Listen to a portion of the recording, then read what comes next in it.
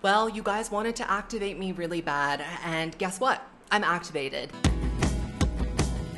This is another series of unpopular Taylor Swift opinions, only this time I'm going to be doing it while showing you my full, entire, convoluted, many-step skincare routine. I get a lot of questions asking me about, the Swiftie glow that I have going on, and it is finally time that I reveal to you exactly how I go about attaining that glow. And if you're interested in this video, make sure that you like it and subscribe to my channel because we do a lot of fun, thoughtful pop culture content here. If you're a Swiftie, you're gonna fit right in, as long as you're not crazy.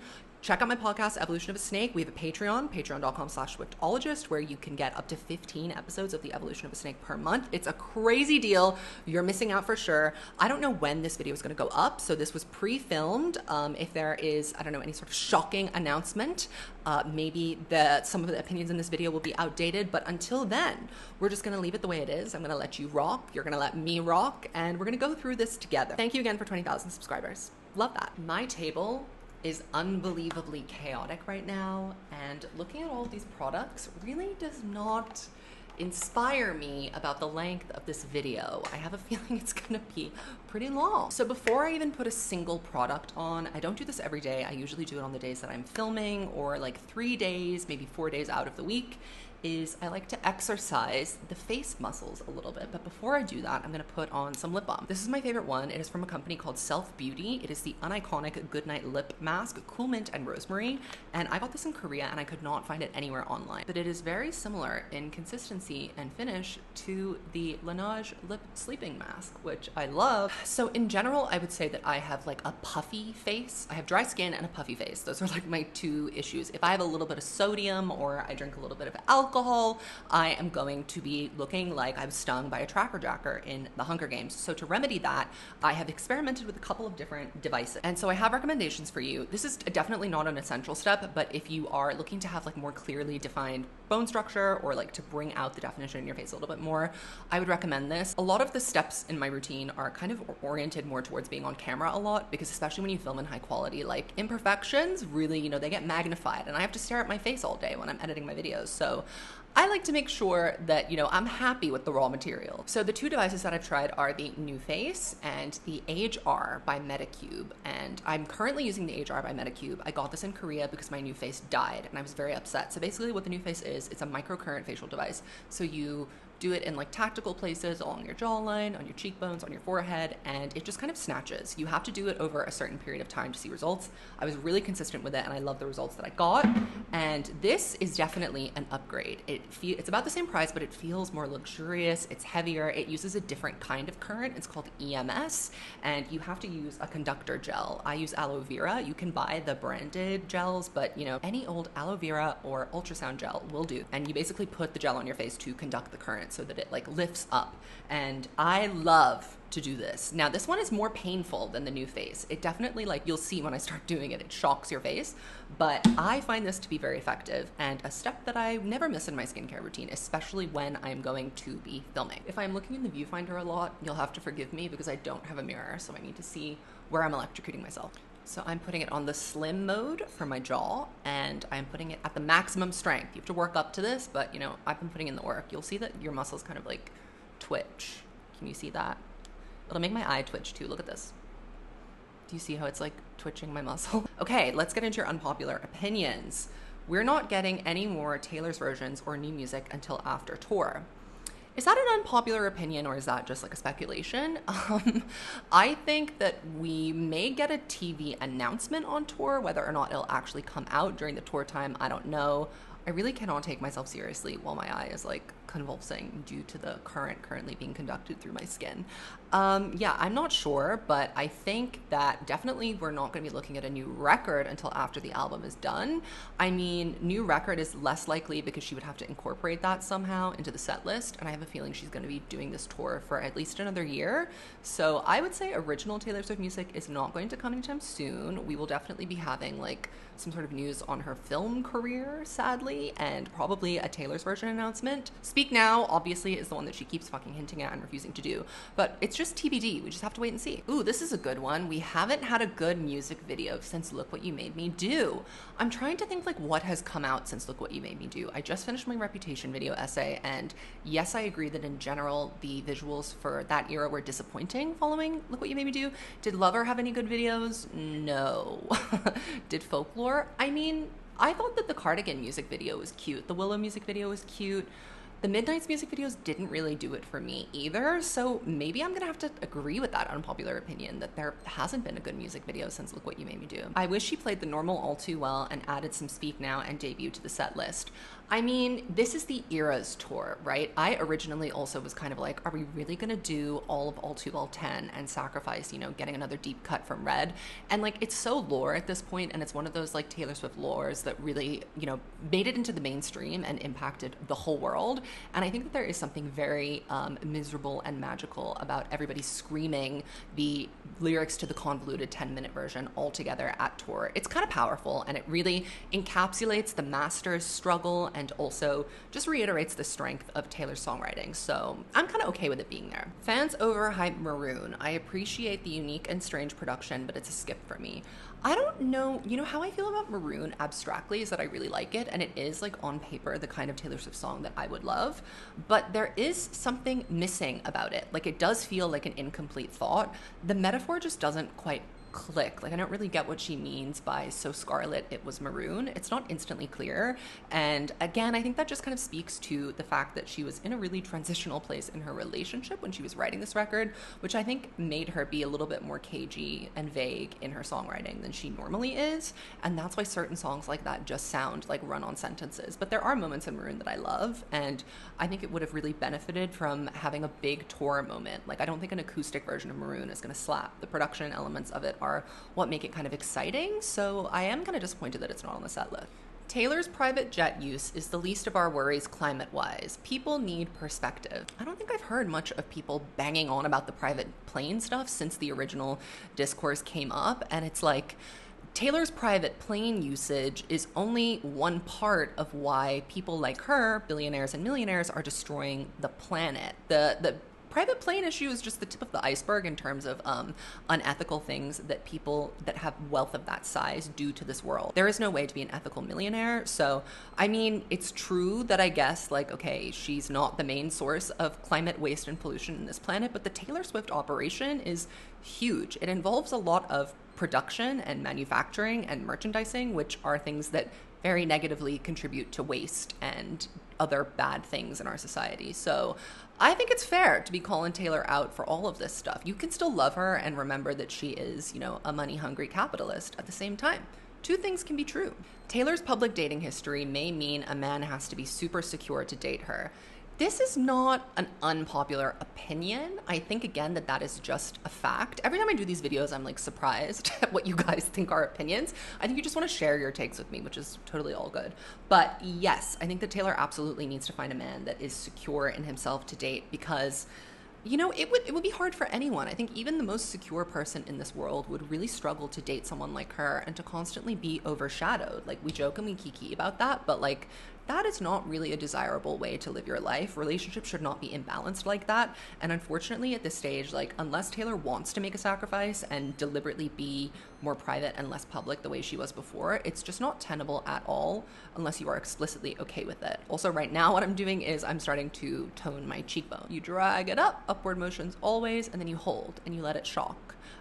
You can definitely feel it. You can feel it contracting the muscles in your face, but I don't know if you'll be able to tell a difference. I can tell a difference, but that's just because I look at myself all the time. I look so crazy right now. August is bottom 3 on Folklore easy.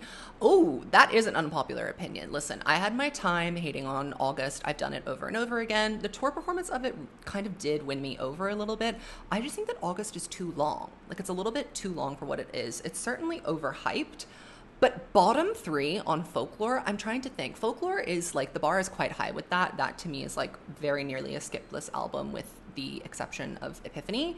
And I mean, I guess you could make the argument that it's in the bottom 3, but that bottom 3 is still stronger than the bottom 3 of an album such as Lover or even Midnight's. Bloated albums that don't have as much thought and care put into them. Her first 5 albums are much better than her last 5. I mean, honestly, there is a new Taylor that exists post Reputation, even post 1989, and I don't think that it's fair to compare the old Taylor literally to the new Taylor because, her missives in life, her inspirations, her muses, the stakes, the things she had to consider while writing music, the goalposts shifting, I think that they're so tricky to compare. It's easy to say that the original stuff that we all love, I just look so crazy right now. It's easy to say that stuff is like, I don't know, better, but I think it really depends. Like, Taylor is maturing as an artist, and like Folklore and Evermore, I'm not like a Folklore Evermore stan, but like there is something to be said about the quality of the writing and the creative experimentation that she took with that record. I think that we're definitely heading into a more generative space now that will yield some really interesting projects. The first 5 is probably more concise and coherent and like easy to understand. I would say the other albums post 1989 are much more diverse, a little bit more eclectic. So I think it's a matter of taste, to be honest. Okay, I'm gonna put my hair back now so that I can get the brows. This part is very painful. I don't really like doing this, but I got a comment the other day asking if I had a brow lift after someone saw my picture of me with Taylor Swift at the Secret Sessions, and I was like, girl, no. I don't know, I guess I was just like looking down in that picture. But if it does look like I've had a brow lift, then, EMS, microcurrent, that is really what is to blame for that. Someone has said, Speak Now is not good. And I just want to ask you, like, are you okay? What's going on at home? Did something happen? Are you doing this on purpose? Do you hate me? I think this person is just trying to get a rise out of me. And you know what? I'm not biting. I'm doing my skincare. I'm trying to just live my best life. I'm not gonna rise to the fucking nonsense. Okay, Speak Now is not a good album. Then what's a good album in your estimation? Oh, is it Lover? Is Lover the good album compared to Speak Now? No, bitch, don't lie to yourself. Me saying I'm not gonna get activated and then getting activated. Fearless is a 5 out of 10 album. This is from the same person that said Speak Now is not good. And all I have to say is tell me that you joined the fandom in the last 2 years without telling me that you joined the fandom in the last 2 years. Saying that Fearless and Speak Now are bad is basically like being like, I'm not a Swiftie, and I don't entertain fake people on my channel. I won't accept it. Either you're trying to get at me or you actually have some sort of very serious brain damage. So I would need you to address that with your doctor. This is not the place for you to air your grievances.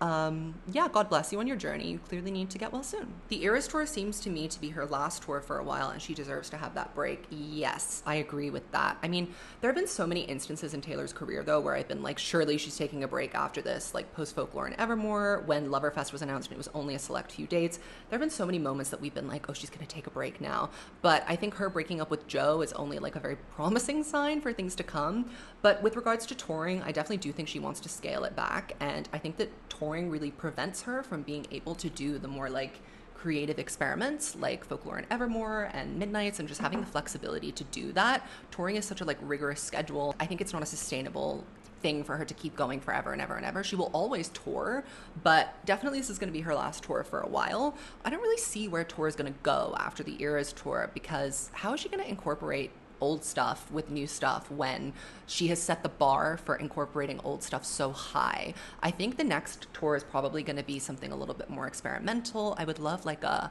performance art, a Kate Bush kind of like production in like the West End or something like that, where she just performs new stuff from an experimental album or something like that. That would be super cool. Okay, so now we're lifted. Do we see a difference? I don't know. I do this all the time, so like whatever. Up next, I'm gonna do my Kombucha Gel Bio Mist. I really pared back my skincare routine like 2 years ago during the pandemic, because I was like, why am I wasting all this money on stuff? Skincare needs to just be efficacious. But I've gotten back into the whole like luxury pampering. I love to like take the moment with myself and do my skincare routine because it's fun. And also I just love buying stuff. I don't really buy clothes. I'm not super into like designer items, but I would say my disposable income really does go to skincare a lot. And Korea, when I went to Korea, because I went to Seoul about a month ago, that really brought me back into the fold of K-beauty, and K-beauty is the game changer to me. Asian skincare in general is just like so superior, and it's also very functional but cute too. Like, look at this packaging for my kombucha mist. It makes me want to use it. Like, here I am again. I can't get enough of the kombucha mist. When it comes to skincare, my whole philosophy is that I need to add moisture back in. I am very dry. I'm a reptilian. I need all the help I can get with retaining moisture in my skin. And I also use tretinoin, which is a version of vitamin A. It is the only, I guess, scientifically proven anti-aging skincare ingredient other than, using your sunscreen and vitamin C. And I find that retinizing your skin is something that you should do as young as possible. And I also think that it helps control breakouts, and it gives like an evenness to your complexion. Like, I feel like I definitely have been brightened by retinol, and also I think a lot of the times I get told I look very young. I was having a massage the other day, and the masseur asked me if I was 16. I was like, 16? Girl. And then I went back another week, and another masseur asked me if I was 18. And I was like, wow, either something really shady is going on here, or you guys just think that I look young. And I think I do, because I use retinol, and I use sunscreen, and I stay out of the sun in general. But that's my top tip to you. If you feel like you're in your mid-20s and you're worried about getting wrinkles or whatever, you need to get on tretinoin ASAP. There are different versions of it. You can look at Differin, Adapalene. My personal preference is to just do the cream, and I have worked my way up to 1% strength over time. There is a period of sensitization where you get like a little bit of dry skin. I didn't really go through that, but I definitely had a purge of acne. And acne is not something that I struggle with a lot, but it usually happens when I am not eating good, or when I gym and I don't wash my face right after. And this is a lesson that I've had to learn very recently. I need to wash the sweat off of my face, especially because my hair sits on my face. I need to wash it off straight away. So for that, and I don't have this on hand, but I use this in the evening when I've gone to the gym or whatever, I use the salicylic acid CeraVe cleanser. Love that for breakout control. I think if you have sensitive skin, that's another thing I should mention. I have very sensitive and very reactive skin. Tolerable to fragrance, but certain active ingredients really fuck with my sensitivity, and I have like redness around my nose. I also have psoriasis, so that's something else I have to consider controlling. Wow, I keep forgetting to mention all of my skin concerns. That's why I'm also so dry. But because of that, I try not to strip my skin with benzoyl peroxide, which does work to kill pimples, but does bad things for the rest of my face. So I find that if I'm going to use a strong active for acne control, it has to be a wash off. Like, I can't be leaving it on. That's why I do the salicylic acid face cleanser, wash it off. After 1989, none of her songs sounded like instant classics. She's terrible at picking singles. Look What You Made Me Do is literally an instant classic. The second it came out, the second she put the old Taylor Can't Come to the Phone Right Now Because She's Dead is an instant classic. Everybody remembers where they were when that happened. It's like 9/11. We all know. That is an instant classic, so I don't really know what you're talking about. Also, Antihero, I think, is becoming a classic as well. It's inescapable. It's an earworm. It's a song that I find myself just playing when I don't know what to play. It lingers in the back of your mind, and everybody knows it, which is the definition of like an iconic hit. So negative, disagree. When it comes to adding moisture back into my skin, I like to do that with a layered approach. So I just did the kombucha mist. Now I'm going to do the Laneige Cream Skin Refiner. There is a spray nozzle attachment to this that I have been meaning to get, but I haven't gotten it yet. So I just apply, it's like a toning liquid. I apply that with my hands and just rub that all over. Something I'm very bad at is waiting in between steps for products to dry. I'm going to do that by reacting to some more unpopular opinions. What else do we have here? The butterfly jeans were not the slay she thought they were. Yes, they were, and your mom's a hoe. So that's what I have to say to that. I Wish You Would is a banger. This is just an opinion. This is not an unpopular opinion. Who is out here saying that I Wish You Would is not a banger? Certainly not I. Definitely not I. Taylor has definitely pirated Lana's unreleased songs. That is so funny to me. I don't think she needs to pirate them. I think that she has enough contacts in the music industry. I always wonder, like with Jack, because he works with so many other pop girls, does he send Taylor a link to what's going on, just so she's abreast of what everyone else is making? And she is a Lana fan. I'm sure Lana herself would show it to Taylor if she asked, but I do wonder if Jack like plays stuff for Taylor while they're working together. I mean, if I were him, I would. Imagine how messy that would be. Like, you're in the middle of Taylor working on something and you show her that another pop girl is working on something else, and seeing if there's any overlap. What's Taylor's reaction to hearing someone that's maybe doing something similar to something she's done before? Jack Antonoff is definitely a messy bitch that lives for drama, and we all know that is Taylor too. So I wonder like what goes on behind the scenes. What's going on at home? I need to know. If I was doing my nighttime skincare routine, I would go in with this Royal Honey Propolis extract from Skin Food. And this is an ampoule, I think. It is very, very thick, glutinous, but very watery as well. It's like an intense hyaluronic acid with propolis in it, which is one of my favorite ingredients right now for hydration, especially for a multi-layered approach. I do live in the tropics as well, so I deal with a lot of humidity, therefore I'm sweating a lot. So while my skin is dry and I need to keep it hydrated, I can't clog it up, otherwise I will get pimples. So the layered approach to hydration again works. This only at nighttime. In the daytime instead, I use this Bifida Biome Complex ampoule, and it's just like a mix of different like hyaluronic acids and other things that are good for your face, B5, from a brand called Manyo, which I do think that you can get online. And I like this because I don't use a moisturizer in the daytime, so it is nice to just have that little bit of hydration insurance. And I've definitely noticed since I started this light layer approach that the redness around my nose, which is something that I deal with quite a lot because of my psoriasis, and also any sort of like razor burn from shaving, has really relaxed. So I recommend that product a lot. Taylor should never, ever, ever play at the Super Bowl. I'm curious to know, like, I'm gonna need an expansion on why you think that, because I can kind of see the argument that she shouldn't play the Super Bowl because it would just bring a lot of focus and attention back onto her. But again, I think that's kind of inescapable. We're kind of past the point of no return in that regard when it comes to Taylor's notoriety. So I think that her catalog is so giant and massive, and the Eras Tour has been such a moment of public fondness and nostalgia for her that next year really would be the right time to do the Super Bowl. I wonder why she keeps saying no. I think she said no this time because she hadn't embarked upon the Eras Tour yet, and she wanted to save a lot of like the surprises and the gags for the opening night. But I don't know if it's like her partnership with Diet Coke, because the Super Bowl is sponsored by Pepsi, if that's even still ongoing, if that's a consideration. I know that they don't pay the Super Bowl performers, so maybe that's what it is. I would love to see her do that though, because I think having her do medleys is really interesting. I didn't like her AMA's medley that much. I mean, it was fine, but it just didn't give what it needed to give for the moment of her being the artist of the decade. She looks down on albums that don't do well award-wise, and this is a major personal issue. That is a super interesting opinion that I'm going to mull over as I introduce you to the next step in my routine. So the major product that, if you're going to take away a couple of things, if you're looking for glow, I get a lot of people asking, how do you get so glowy? This is the product that you need to get. It is from Beauty of Joseon. It is a Korean brand, and this is the Glow Serum. It is propolis and niacinamide.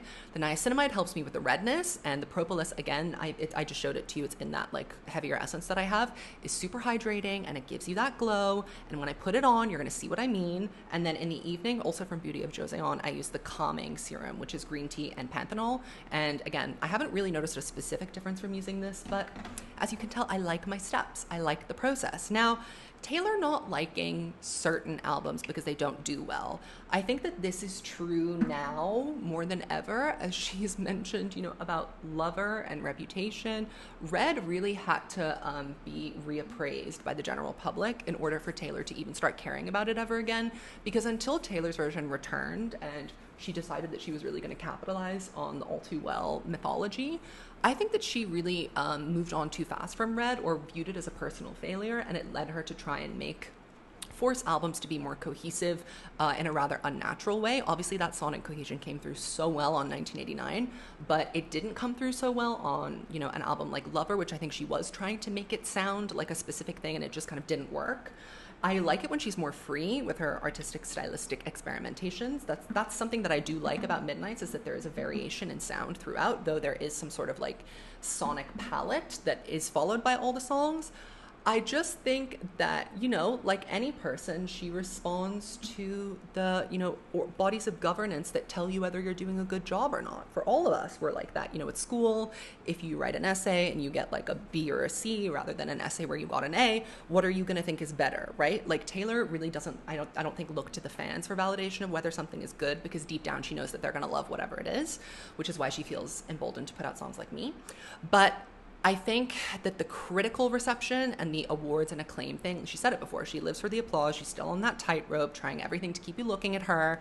And I think watching that video of her saying that she was just going to make a better album than Reputation, look what happened after that. Being motivated by trying to make a better album than the one before is not really the way to be, I think, a successful experimental artist. I think she's definitely shifted after Lover into, let me do something different and let me do what I feel like doing in this moment, which is why I think that Midnights is more organic than Lover, and why I still think Lover is worse than Midnights, because I think Midnights at least came from a space of her being like, fuck it, let's try some new shit. I'm going to work with some new producers. She definitely is branching out again, and Midnights is a transitional album. Whatever's going to be next, I think, is going to be very interesting and telling of the story and the future to come. Okay, so now we're going to get into the final steps of my morning skincare routine. So that would be sunscreen, Supergoop Unseen Sunscreen. I am dying to get my hands on the Trader Joe's $8 dupe of this, because in Singapore this is like 55 bucks, and I find myself using it sparingly because it's expensive, and the whole point of sunscreen is you wear it every day. I sit in front of this big window with all this UV light coming in at me. I should wear sunscreen more often than I do, but sunscreens, again, I have very reactive, sensitive skin. It gets irritated. If anybody knows of anything that's like the Unseen Sunscreen, it has that kind of like sink right into your skin, doesn't sting your eyes, doesn't leave like a really oily glow. I prefer to get my glow from the products rather than the sunscreen because it doesn't irritate my skin so much. I've tried so many different sunscreens. Asian sunscreens don't really work for me. They're too, I think, fragranced or chemically. I need to know, there is an ingredient in this. I saw Dr. Dre mentioned it, but the only other one that I can find that's comparable to this is Trader Joe's, and I live in Singapore.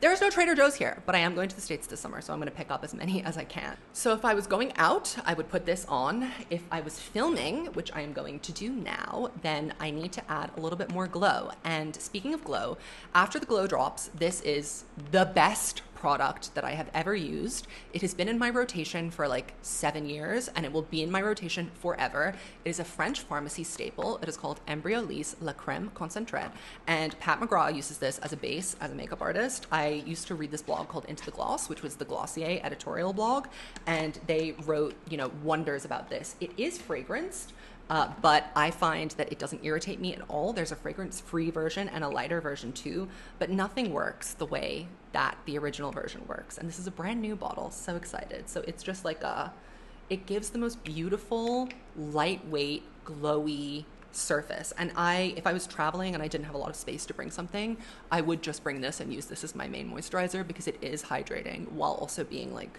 glowy and giving you that nice kind of base for anything that you want to put on over it.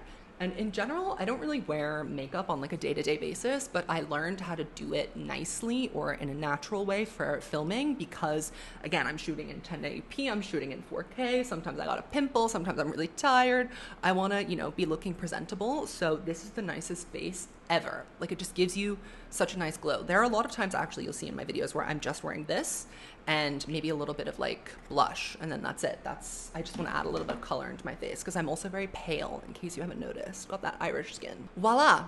That's the skincare routine. I've got no makeup or anything on. This is just all of the products that I showed you, and I love them. I'm going to show you what I do at nighttime or when I'm having a little bit more problem with my sensitive skin, but let's do an unpopular opinion before I do that. So It Goes is the best song on her worst album, Reputation.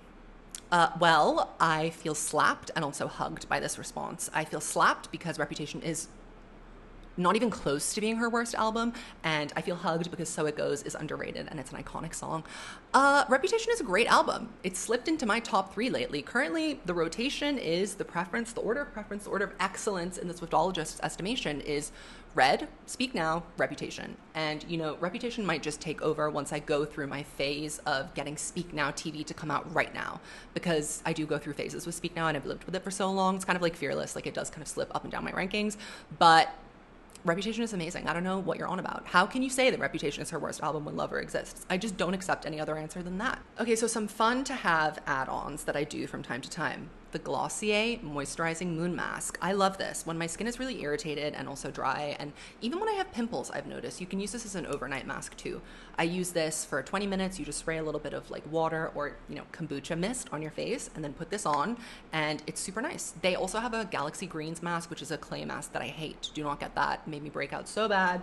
Gave me like a burn on my skin. It was horrible. I hated it. In the nighttime, I will usually add a little bit of a heavier hydration or a lighter hydration than the Embryolisse. I have kept that kind of like as a daytime solution and a makeup primer for now, but I do love the Advanced 92 Snail Mucin all-in-one cream. This is the perfect moisturizer if you live in the tropics. It has the perfect amount of humectant to give you the moisture that you need, but it doesn't have anything that's going to clog your pores. So if you have oily skin and you live in a very sweaty climate, you will love this. And I think if you do the layered approach, you don't need to use a cream on top of this.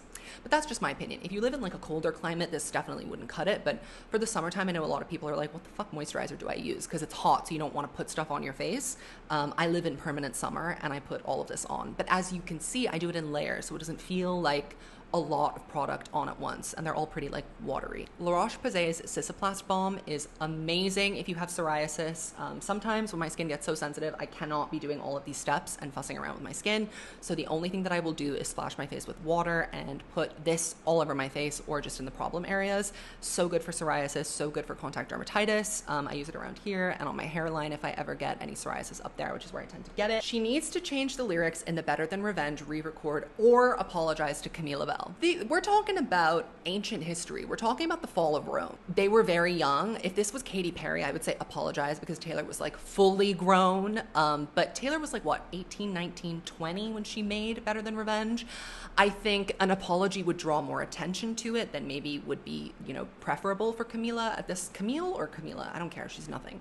But, you know, she deserves an apology theoretically, but I don't think that it's required for Taylor to do a re-recording of Better Than Revenge.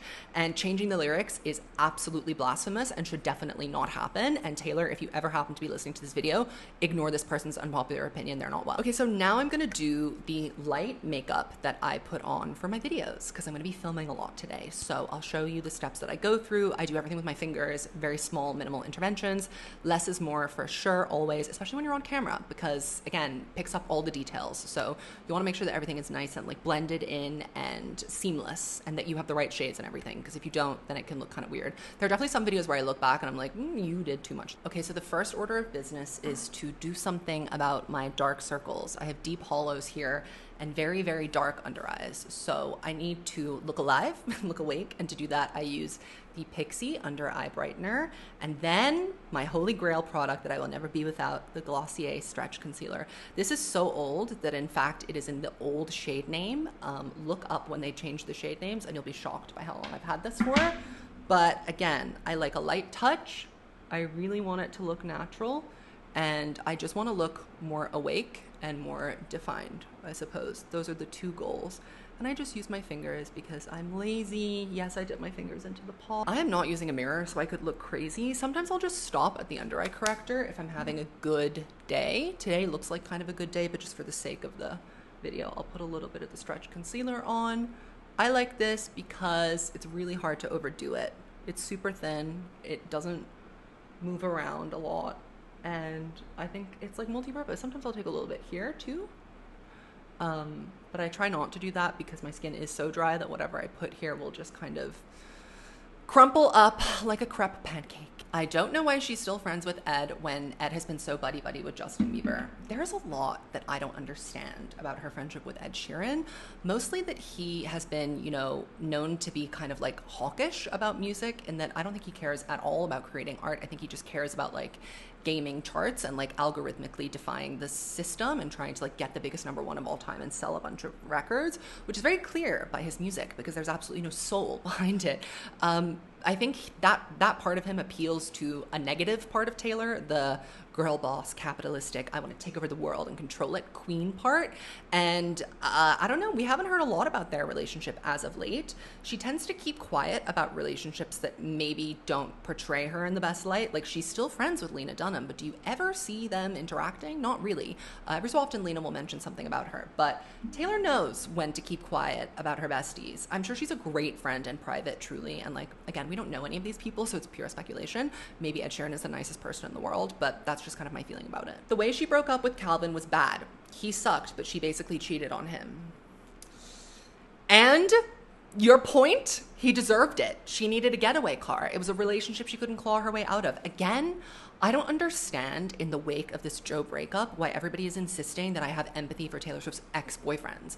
I didn't, as Madeline from The Evolution of a Snake said, I didn't sign up to stand the purse, the bag that dangles from her arm. I'm here to stand the queen, the bitch.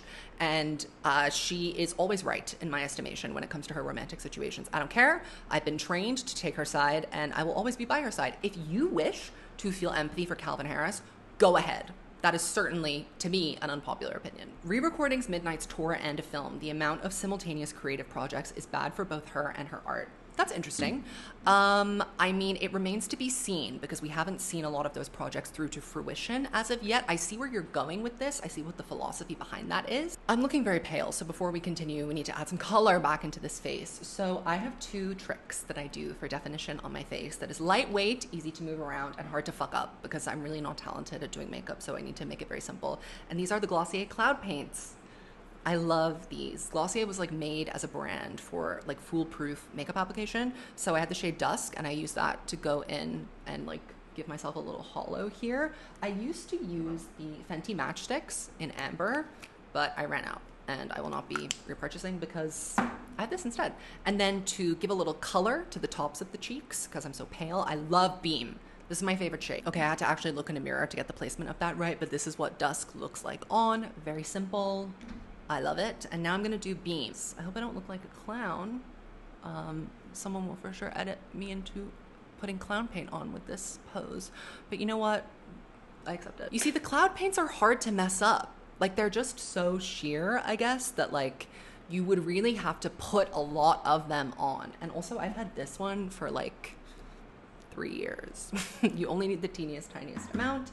And then after that, sometimes this is actually a product that I found in Korea. Sometimes I'll just use this if I'm looking really dead one day and I'm going to the gym or something and I really look like I've passed away and I don't have any like under eye anything on. Just to give myself a little zhuzh, I will use this. It is a lip stain, I think. This is also hard to get because it's from Korea. It's called Takobo. I got 2 because I knew that I probably wouldn't encounter this again and I loved it so much. I don't know what the shade name is, but I do a little on the lips because my lips are also very lifeless. I tend to look dead a lot in the lip area. So I like to do this. And then sometimes if I'm feeling really crazy, oh, look at that. Insane. That truly is clown. But I'll do this. And this, because it's like a lip sheen, I guess, it has a little glow too. And I always love to have as much color in the face as possible without looking like a clown. So I usually stop there, but if, for example, I was filming under a light, then I would use some powder because if I have a light on me, oh my God, girl, I'm sweating. My Born to Die video, check that out because I'm dying in that. I'm wearing a jacket and I have big softbox beating down on me for 45 minutes. And if you can tell, I like Glossier because I think it's foolproof and the packaging always sucks me in. This is the Wowder.